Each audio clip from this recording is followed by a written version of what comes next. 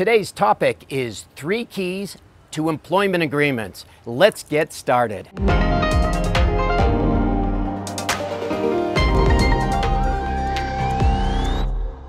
First question we're going to answer is, do you need an employment agreement? And the answer, of course, is it all depends. If you're a first-time founder and you're starting a company that you're going to bankroll yourself, you're not going to need anybody else's money, so you're going to control the company. You don't need an employment agreement. You're not going to fire yourself. But listen up. If you are one of those entrepreneurs that's thinking about building a big company, maybe going out and raising venture capital, you need an employment agreement. But just having an employment agreement is not enough to protect you. You've got to know how to use your employment agreement. So point number 2 is pay attention to the termination clause. That's where the action is. Within the termination clause, you're going to find 2 different sections.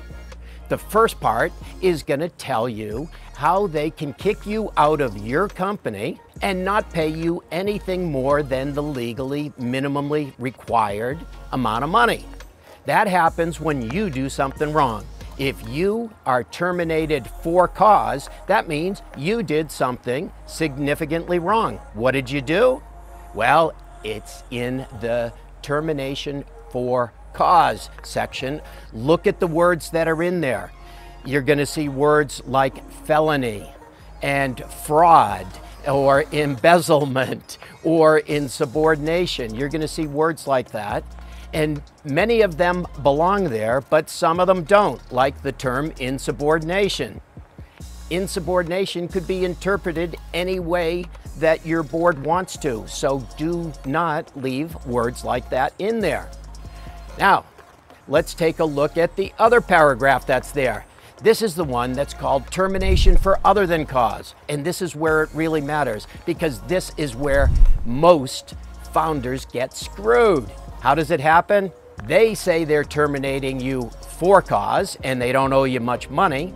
You say they're terminating you for no good reason and they need to pay you a lot of money. So how do you know which is going to happen? Read the words very carefully in termination for other than cause and make sure you've got it well defined.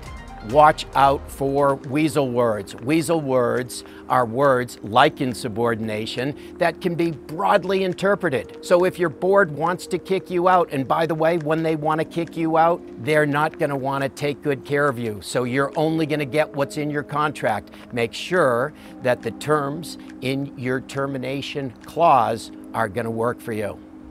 And don't get screwed.